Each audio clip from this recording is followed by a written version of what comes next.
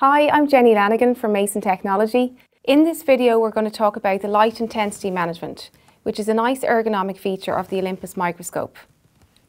To set the light intensity management, make sure that the light intensity management button is switched off.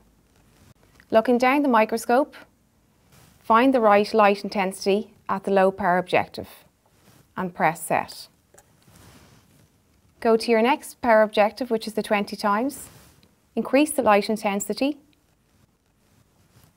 and press set. Repeat this for each of the magnifications. Once the light intensity management button is switched on, you will see the light change for each of the magnifications.